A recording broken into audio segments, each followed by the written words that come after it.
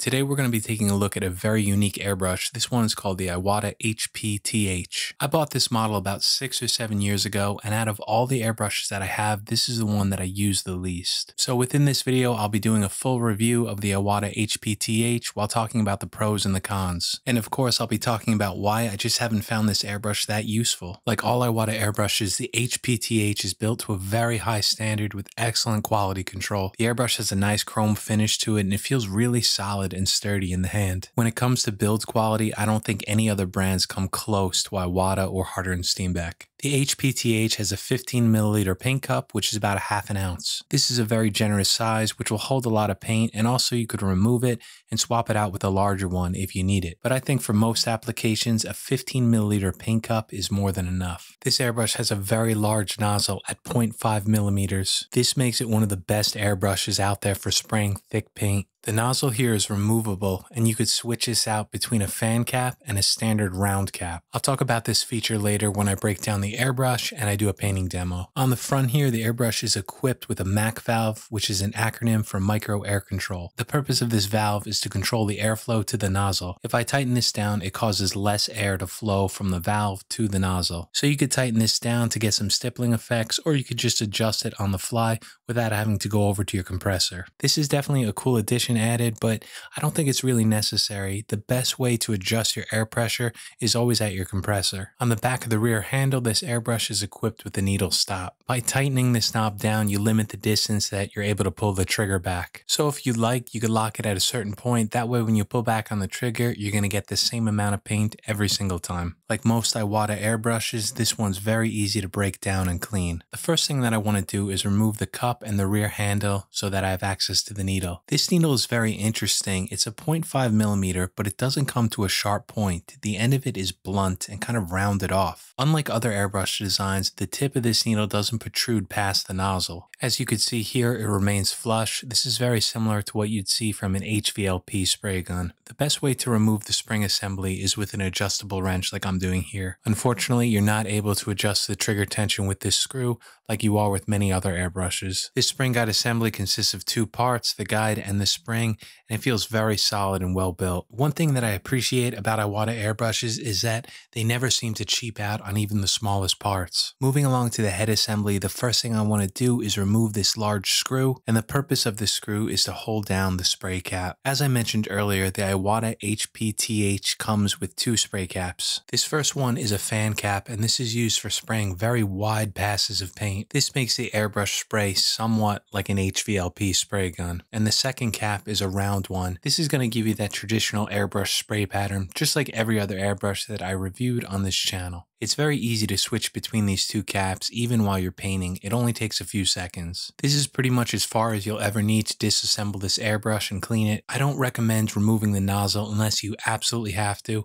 On this airbrush, we have one of those traditional screw-in nozzles. You do receive a small wrench to remove this if you need to, but again, I don't recommend it unless you absolutely have to, like it's broken and you need to replace it. So the build quality on this one is nearly flawless. It's really what you come to expect when you buy any airbrush by Iwata. So this Iwata HPTH is kind of like a bridge between a traditional airbrush like the Iwata Eclipse to a larger spray gun like an HVLP or this LVLP. This Iwata Eclipse is perfect for general use airbrushing. It's equipped with a 0.35 millimeter nozzle, and you could spray very thin lines down to about 1/4 of a millimeter, all the way up to larger spray patterns of about 1 inch to 1.5 inches. This LVLP spray gun, which stands for low volume, low pressure, has a much larger nozzle at 1.3 millimeters. It's equipped with a fan cap which sprays a very wide pattern, so it makes it great for laying down a lot of paint, and I'll mainly use this for varnishing a large painting at the end. The important thing about a spray gun like this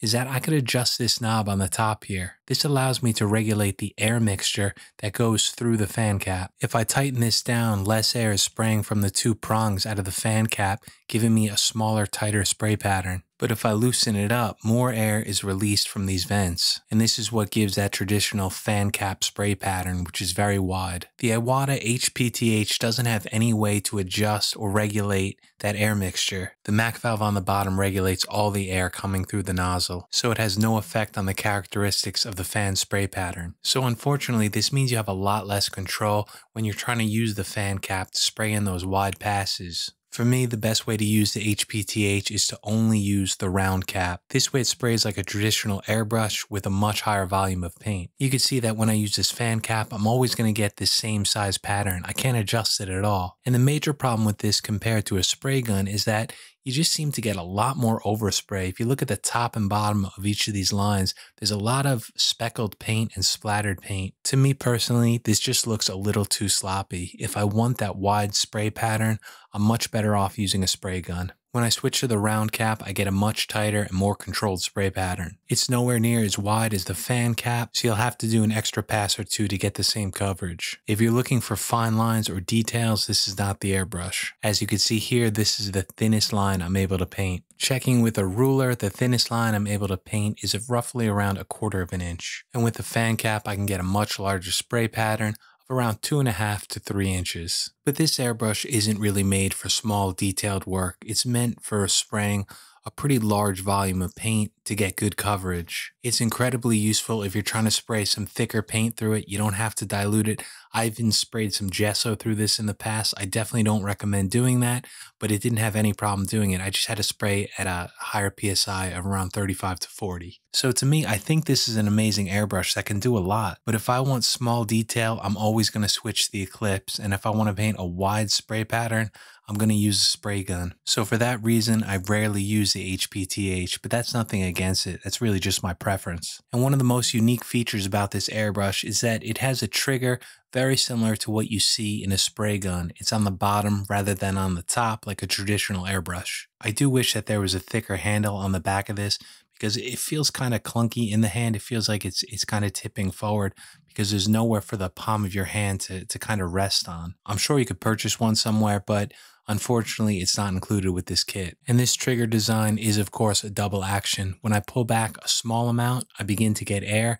And then as I pull it back farther, the needle starts to retract and you start to get paint. You can control the amount of paint by how far back you pull the trigger, just like any other double action airbrush. So let's move along to some of the measurements. The first thing I'm doing is spraying with the round cap. This is with the needle fully retracted. I'm spraying distilled water at 20 psi, and you can see here in Photoshop that I get a measurement of 17.4 degrees. Now switching over to the fan cap, spraying again at 20 psi, you can see that we get a much wider spray angle. With this cap, I get a measurement of 59.9 degrees. Now if we take a look at this chart that I made of every airbrush that I reviewed on this channel, we can see that the HPTH has really great range. With the fan cap, we have a spray angle about 3 times wider than any traditional airbrush. And with that round cap, we have a very narrow spray angle, which is similar to the Neo, the Eclipse, and the 0.0. These 3 other airbrushes have a needle size right around 0.3 millimeters, and the HPTH has a needle size of 0.5. Now, if you watched any of the reviews of those airbrushes, you were able to see that we were able to get very fine detail lines to around 1/4 of a millimeter. And although the HPTH has a spray angle which is similar, the needle design is very different, so the thin lines with this are much wider than you can get with a traditional airbrush. On the left side of the screen, I have the 0.0, which I reviewed last week, and that's a traditional airbrush. Just like every other airbrush I reviewed, the needle on this one protrudes past the nozzle cap, so as the paint atomizes past that tip, you get a very thin line right at the edge of that needle point. The HPTH on the right side of the screen is a different story because the needle is retracted within the nozzle. And since that needle is kind of dull and rounded off, you don't get that very sharp spray pattern at the very beginning of the spray. So basically this means if you're holding the airbrush a few inches away, you're going to feel comfortable and it's going to feel similar to a traditional airbrush. But if you get up close and try to get detail, you're just not going to be able to spray in those thin lines like you can with any other traditional airbrush. Now this airbrush works differently than the other ones I reviewed, but I'm checking the airspeed with the round cap and we can see that we get an airspeed of 4 meters per second at 3.5 inches away, spraying at 20 psi. This number is kind of pointless because this airbrush works so differently and it's meant to be sprayed at a higher PSI, but I'm including this number in case anyone's interested. Checking the nozzle for some leaks, you can see that I'm using some soapy water here and applying it to the nozzle, and unfortunately it's leaking because you can see these bubbles coming out. This is never a good thing to see, but it's not a problem. All you have to do is take some beeswax, add it on those nozzle threads and seal it back up, and it'll be fun. So let's move along to the last part, which is the painting demo. And this part, of course, is going to be subjective, and I'm going to be talking about my opinions. This painting I'm working on here is going to be the next lesson for this channel, which is an advanced landscape. For the majority of this painting, I used an Iwata Micron Takumi because it just gives me a lot of control, but I switched over to the HPTH for a few parts here at the bottom to see how it performs. It's really great for spraying in a base coat like I did here with some yellow ochre. It's just nice to get some color down because it just lays it on so quickly.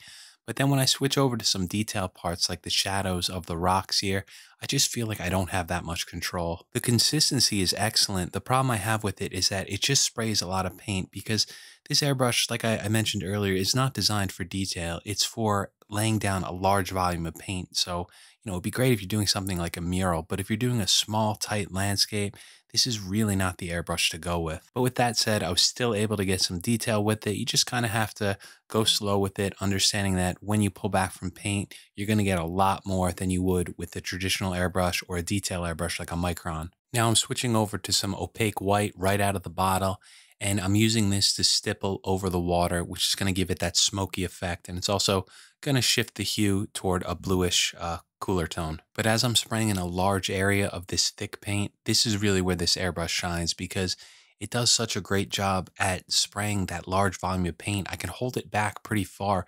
You don't even see the airbrush in most of these shots because I'm holding it about 1.5 feet away from the canvas, just dusting on a very thin layer of that opaque white. So although that I don't really need an airbrush like this for what I do, I think this airbrush can do some great things for people who may be painting larger works like mural artists. And of course, it's really good for spraying on thicker base coats if you're painting models. If you don't have a conventional spray gun like an LVLP or an HVLP, and you want to spray on these thicker paints in larger volumes, the HPTH is definitely a great airbrush to look at. It doesn't require as much air as a spray gun, so you don't need a large compressor. A normal one will work just fine. For me, it's never going to replace a conventional spray gun, but it's still such a cool airbrush, and I'm glad I own it. So that's going to do it for this review. I hope this was helpful for anyone who's looking to pick up the Iwata HPTH or one of the similar ones that's on the market today. As always, thank you so much for watching, and next week we're going to go back to some painting lessons, so I really hope to see you then. I hope everyone has a great week, and I'll see you back here next Friday.